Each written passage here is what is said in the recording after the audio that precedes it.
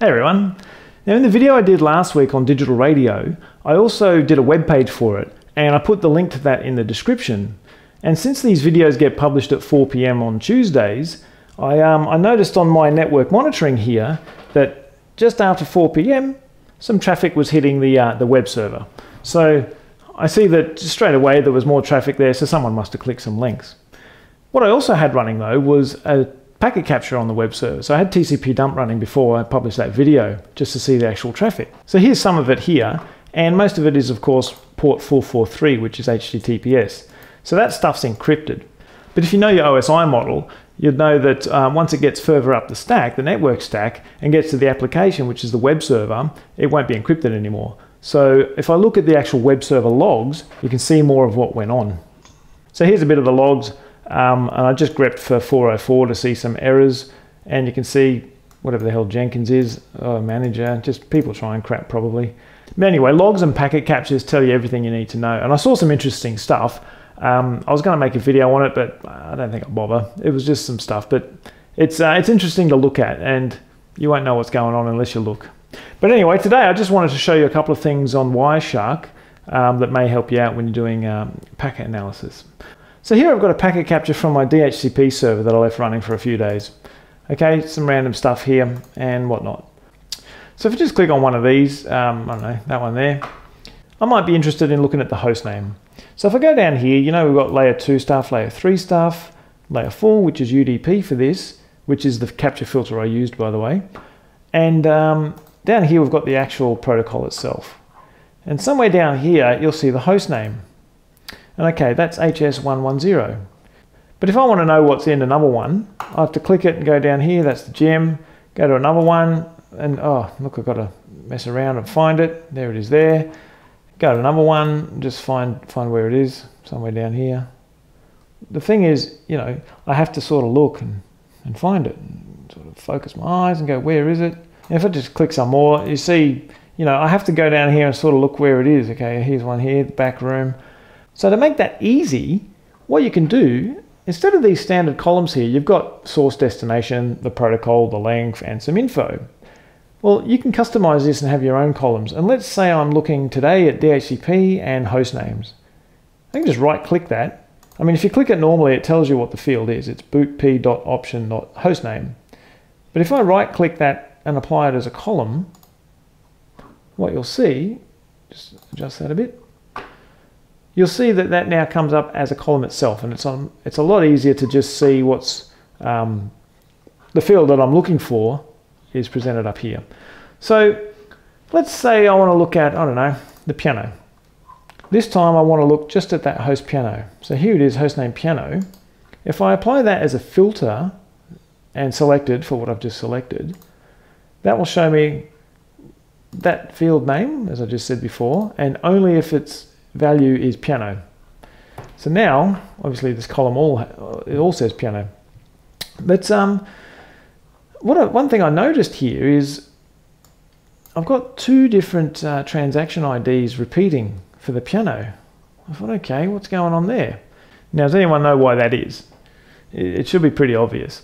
To me, it means there's two DHCP clients running on that host. So one client is asking for an address, and then another one's doing the same thing. Okay, getting the same address because the server sees it the same and says, okay, that's your address, here you go. But there's two running, that's why I got that two different transaction IDs there.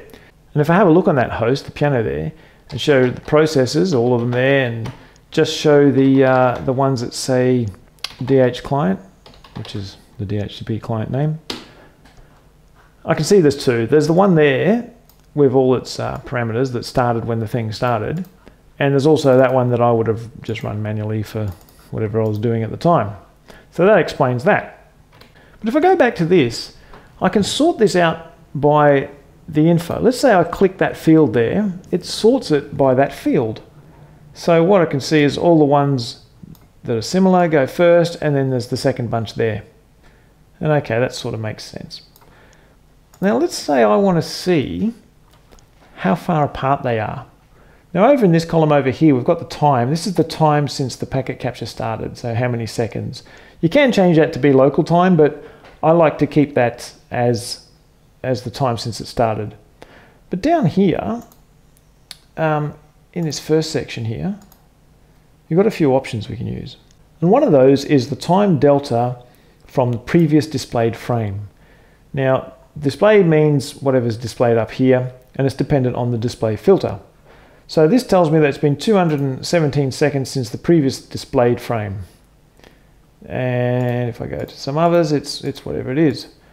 But if I just clear all these filters here, get rid of this, and let's say I look at, I don't know, TWC, okay? Now I just want to filter by that. And this time I'll filter by DHCP requests, so I only want requests, so I'll right click that and add it as a filter. And there it is. They're still all there though, because I haven't specified anything more than just saying requests, so they're all requests, but I just want this one, so I'm going to pick its MAC address. So the MAC address for that is, where are we? That one there. So I'll just right click that. I don't want to apply this as a filter selected because that'll just overwrite that one. I still want that and this. So what I do is apply as a filter, ... and selected. That ... just means what I've already got up here. So it's what I've already got up there and what I just selected. So now I see just the MAC address for that. And you can see it's doing transactions all the time sort of thing. So what's the time between these packets here? Now if I look at the time delta of previously displayed field, it's 300 seconds, and it's going to be 300 seconds for most of them there. But what I can do is apply that as a column, and it will be, when I get it sorted out, yeah, Wireshark's a bit great here. If you get this sort of issue, just double click the divider line there, bring that into line there. So you can see it's about 300 seconds for all of them. Now that makes sense because my DHCP server lease time is 10 minutes. So halfway through your DHCP lease time, your clients are going to do another DHCP request. So that's why that's 300 seconds, which is 5 minutes. So that's as expected. Now let's say there was an issue with whatever you were looking at. It might not necessarily be DHCP, but let's say you weren't getting a response from something. What you do is filter out what you're looking for, and then you can click by this column as well now. And if one of them was like, 2000 or something, then it would show up in order. So see all the times are in order here now. So that makes it easier to find.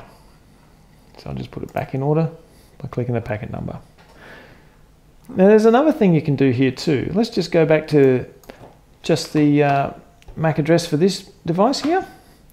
So I've got rid of the request filter. Now you can see requests and acknowledgements.